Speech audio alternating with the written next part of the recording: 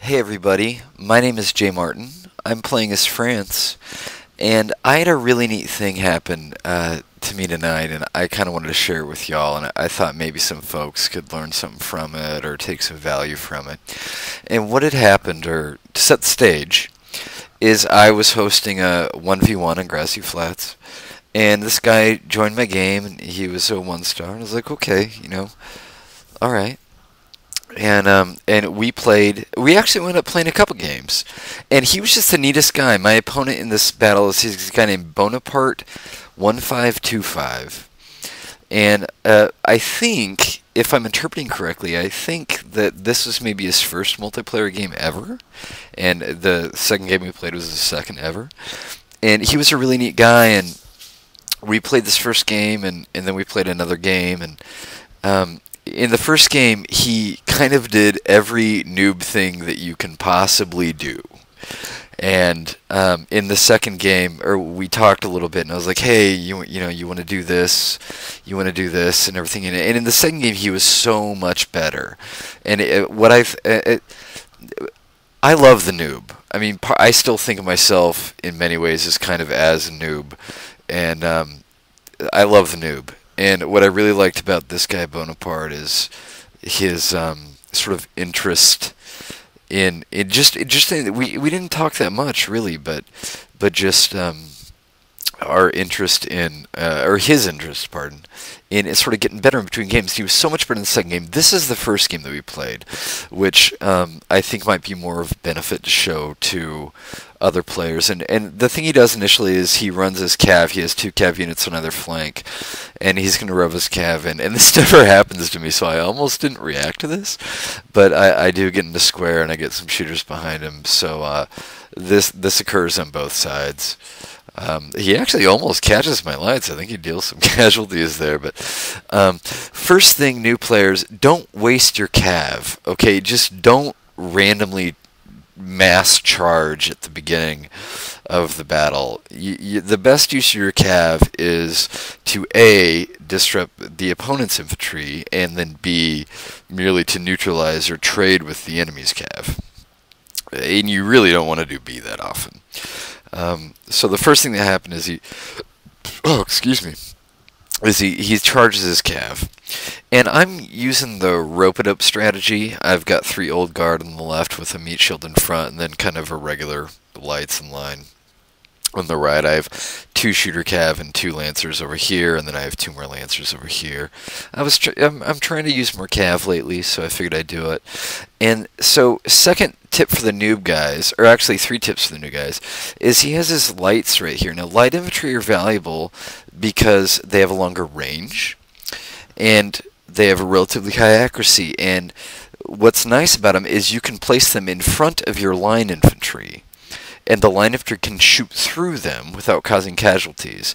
But in order to do that, you have to click the light infantry behavior button, which will make these guys spread out. When they're standing in line right here, these Highland foot are going to just shoot into the backs of the light foot here. So tip number 1 for using light infantry, it's good to bring them, but you want to put them into the light infantry behavior, and that's a button right over here. It kind of looks like a, actually just kind of a weird looking button. I don't know what to compare it to. The second thing, new players, is you don't, he tries to form like the circle, the noob circle. You don't want to do that. You see this hinge right here?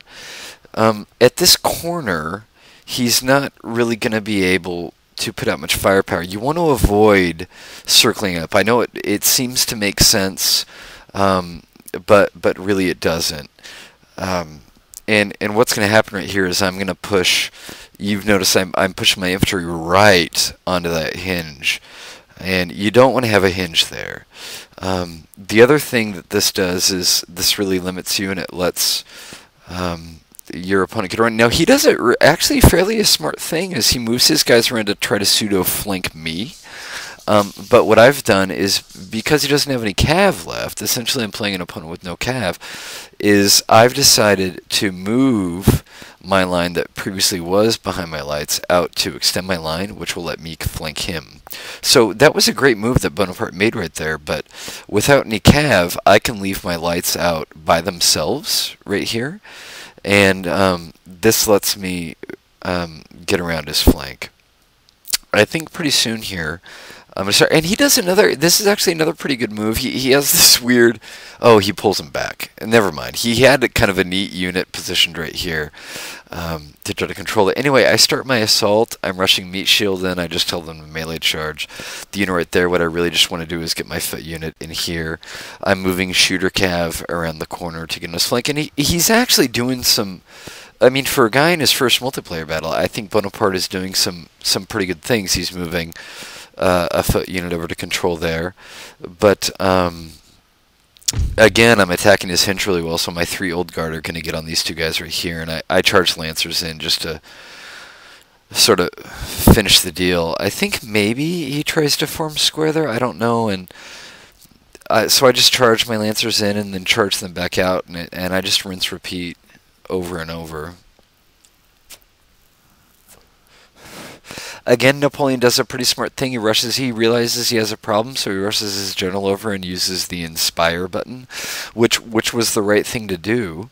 But then again, you know, I have like a big positional advantage here, and I'm just able to charge the same Lancer units in and out right there, and that's kind of the deal. So you don't want to have that hinge or that that angle in your line, because that'll let your opponent really take advantage of you. I think he actually does a smart thing here. He realizes he's in a really bad position, so he just melee charges. Moving the general in was a really bad idea. You want to... Oh, he brought Duke of Wellington. Well, yeah, okay. You also really want to make sure that your general lives. Your general provides a morale boost to all of the units in your army, and the longer that general lives, the longer he'll control that morale boost. And not only that, but when your general dies, you'll get a huge morale penalty. And I was able to turn the left flank here of Bonaparte just with, you know, kind of rushing up and having a local firepower advantage because of the kink in his line, and because I was able to use cav to charge him. And again, he's doing the right thing. I think he's moving foot units over. He gets the first shot at me. I think Napoleon shows some real promise as a player. Over on this side, I've managed to flank him again. And I'm not really... Oh, I get lancers in. What had happened... Oh, let me pause right here to talk about this.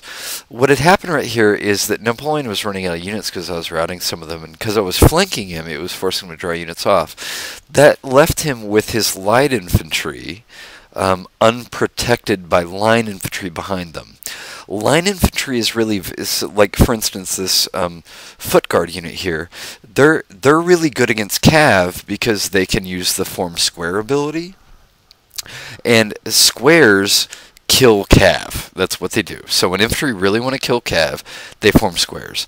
The problem with light infantry are really valuable because they have longer range and better accuracy and all that, but the flaw of light infantry is that they can't form a square, which makes them really vulnerable to cav. And so when Bonaparte moved his line infantry away from behind his lights, that made his lights really vulnerable to cav. You remember earlier I mentioned that as soon as my opponent's cav were all gone, that freed me to move my line infantry away from my lights. The reason is that the only real big threat to light infantry on their own is cav, and if my opponent didn't have any cav. So you need to keep, as long as your opponent has a cavalry threat, you need to keep your light infantry protected with line infantry, is kind of how you want to do it. And because he didn't have that, I was able to charge my cav into him pretty successfully there, and he just goes melee on the left or the right side here, which actually works pretty well. I think he routes a couple of my units. Good for him. And you can see how easily my 2 cavalry units chewed through those light infantry. So you want to keep your light infantry protected with line infantry. is what you want to do, just sort of as a concept. And anyway, so I had a really great time playing against Bonaparte. I think I had a great time chatting with him in between games. And the second game we played, he showed I think improved a ton just over the course of those 2 games. And I think that once he gets some of these basic tactical concepts down, he'll I think he might turn out to be a pretty good player. But I had a great time with him, and I thought this was a neat battle just to put up for the new players. Some kind of just basic tactical things that you can work on, and stuff like that. And I mean, even in this game, Bonaparte here, I think he routed like 5 or 6 of my units, And I've played games against good players where I lose no units, So, good for him. I thought his attitude towards his first multiplayer. Oh, there goes another one. Good for him. Anyway, so I had a great time playing with him, and I thought it was a neat experience. I love new players and helping them improve and get better and everything. So I want to say thanks for him playing with me. I had a great time, our couple games that we got to play. And I want to thank all of you for watching, and if you're looking for more information, you can check us out at twplays.com.